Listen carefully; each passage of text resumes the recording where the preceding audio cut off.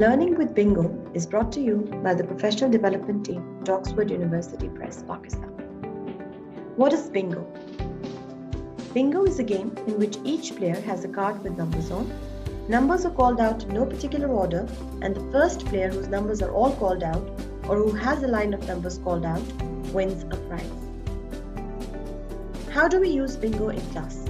We can use scientific terms from the glossary or the unit and adapt it for use in our science classes. Let's play Science Bingo. Ask the students to make a 3x3 grid like this. Then, in each box of the grid, ask them to write any 9 words from the table given below. The words in this table have been taken from New Oxford Primary Science Book 3, Unit 1, The Human Body.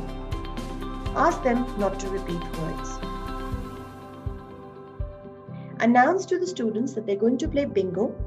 Let them know that this is a game of chance and there is a possibility of the definitions not matching with the words on the grid.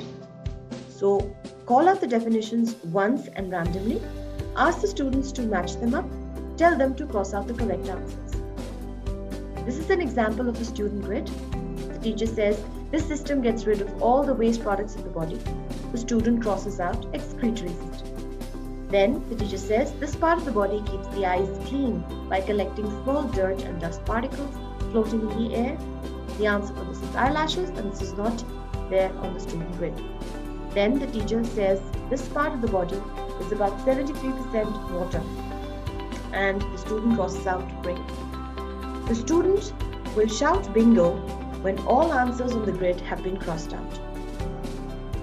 Science Bingo can be used as a formative assessment task. It can help improve listening skills in students. It can be played individually, in groups or pairs. It can be adapted for use in other subjects like English, math, social studies, etc. Thank you.